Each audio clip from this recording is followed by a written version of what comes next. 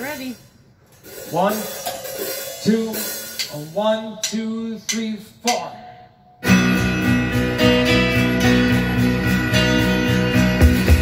Sorry.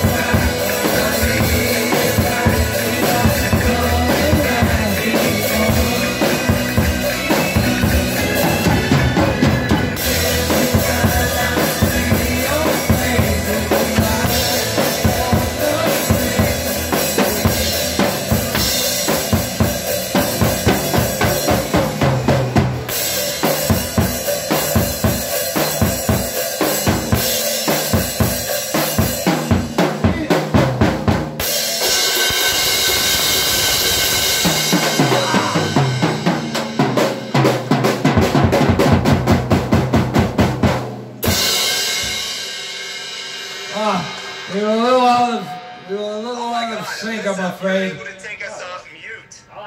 That is incredible. I heard it by ear. What are you talking about? Well, unfortunately, we weren't perfectly synchronized. Of course, we know that there was another. So before Dave goes in, I just want to say to Michael and David, that was incredible. Unfortunately, we weren't perfectly synchronized. No. You gotta keep this in mind, guys.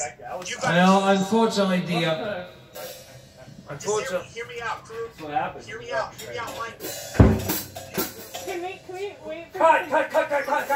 We can be kind, please. Let's listen to Brian. Here, can we get Dave in Stop on it! this shot? Please. Hey, Dave. Just listen to Brian. If I can get Dave in on this. Guys, this is the first time you've ever played together. And the fact that you guys nailed it. Not quite. I heard it on my end, right, Brian? I could hear those guys. Well, something happened with the synchronization. Ringo, what Ringo would say is there's always room for improvement, but that was magnificent. Peace and love, peace and love. It was great, Michael. And that's one of the reasons why we wanted to do this one is for George Harrison, who co-wrote it with him, it's been 20 years since George passed away. That was supposed to be for my grandmother, remember, Mike? It's to both of them. Yes, and I will tell you guys, do you realize this has never been done? But this is a first that two individuals in the magazine. I got my drum show out too, look. Oh my God, you guys, incredible, and the first of many, we hope. Well, we'll see about that. Well, we just can't leave our practicing until we just can't. We need to have things planned, all the technical and all the practice. We have to be. We can't just leave everything to the last minute. Well, we always have next time. Yeah, assuming there is a next time. because of that performance, you know there will be.